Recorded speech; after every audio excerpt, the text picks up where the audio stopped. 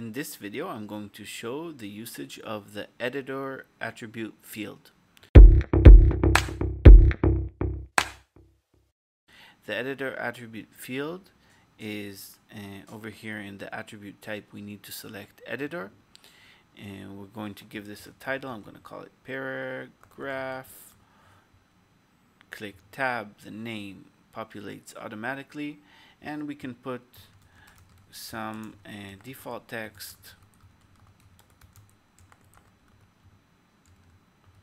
that will show when the user first adds this inside of Elementor in the page builder. Going to click add attribute, and inside of HTML we can see on the right side over here we have the new attribute that we created. I'm going to click on it once. It adds it to the HTML. Going to click update to save, and inside of Elementor we're going to refresh and look for our widget that we just created.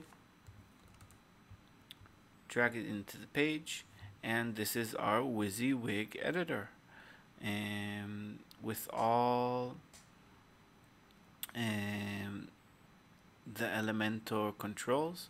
So for example, if I want, I can take this part and add an underline, and it adds an underline over here.